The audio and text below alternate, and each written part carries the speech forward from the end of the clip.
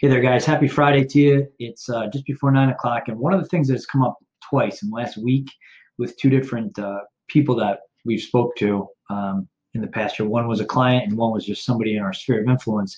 They've asked us about the investment property process and how it works and what kind of money do you need and all that sort of thing. And I figured if two people in 1 week are asking about that, there's probably a need to do a quick explanation and maybe just kind of show an example of what you get and what things are involved and the costs involved and just how the whole process works to becoming an investor. So in this case, you'll see that I've broken down. This is an example of a two-family property. And again, these are all estimated prices and the interest rates estimated. And I had to go off of something here, but so these are just assumed numbers. And for very detailed numbers, obviously we got to, contact a loan officer, and we need to have exact taxes, and we have exact purchase price and rents and all that. But just to kind of give you an example, this is an example we came up with. So let's say you had about 50 grand to work with, and 25% down is required on our investment property.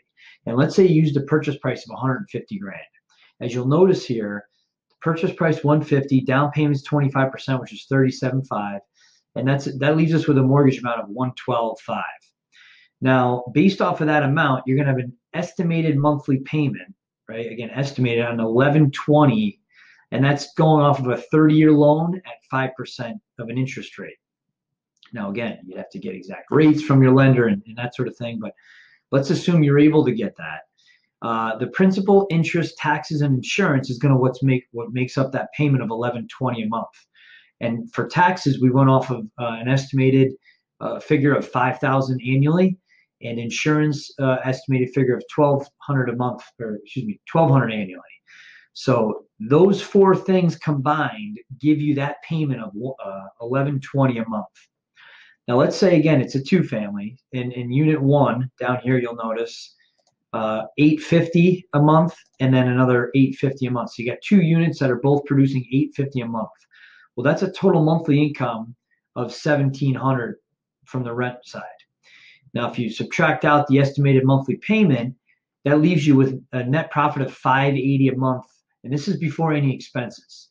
Expenses you got to take into consideration could be, water bills, maintenance, snow plowing, lawn care, any property management fees if you're going to do that, or maybe you do this yourself if it's only a two-family. So again, these are just figures to give you an idea of what kind of cash flow or what kind of return could I expect if I were to want to get into this. Now let's look over here, this second example where we said the rents are $1,000 a month, which could be the case. Say you get 2 grand coming in a month. Now your net profit before expenses goes up to 879 a month, obviously a little more attractive. And those are going off of the basic same figures there. So what I did was break this down into two different examples of, depending on the cash flow you're bringing in, but also let's take a look at what kind of properties even sell for that, because that's the other thing. Is a lot of people are like, well, what does this get me? Is it a dog? Is it a move-in ready? Is it a place that is already rented? So on and so forth.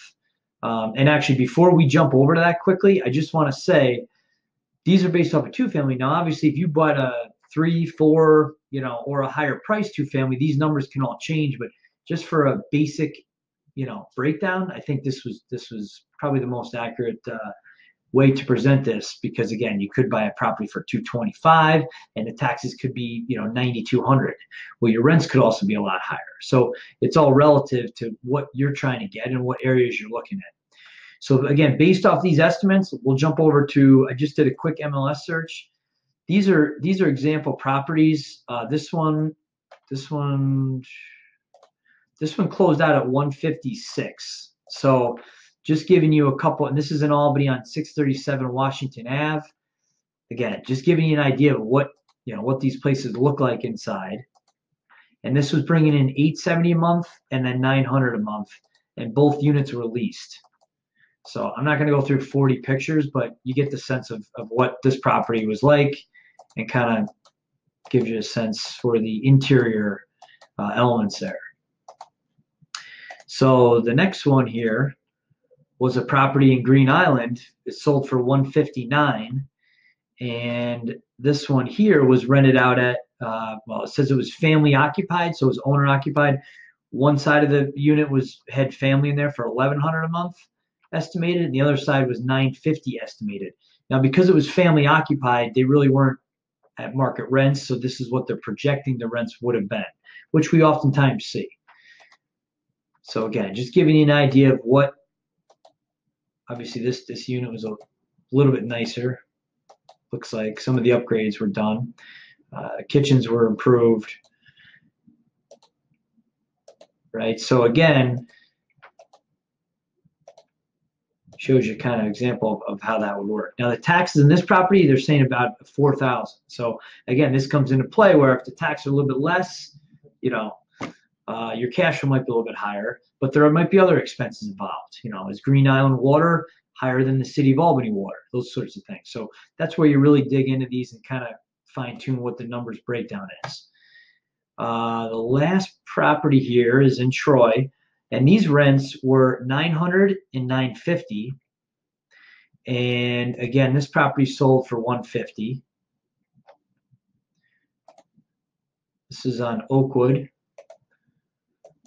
And again, we'll just give you a couple pictures of the interior, show you what type of condition this property was in.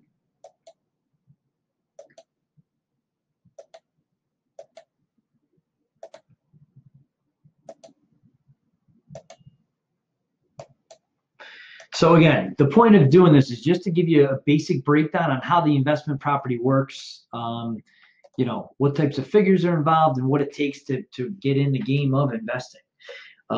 If you have any interest in talking more about this, feel free to reach out, send me a message, email, or text, whatever's good, and be happy to talk with you more about this. But obviously, this is a great way to build a portfolio outside of, you know, the market, you know, the stocks and bonds and IRAs and that sort of thing. If you're interested in doing that, so feel free to reach out. Hope you guys have a great Friday. Hope this was helpful, and yeah, I'm sure we'll be seeing you. Hope you have a great weekend. Thanks very much for tuning in.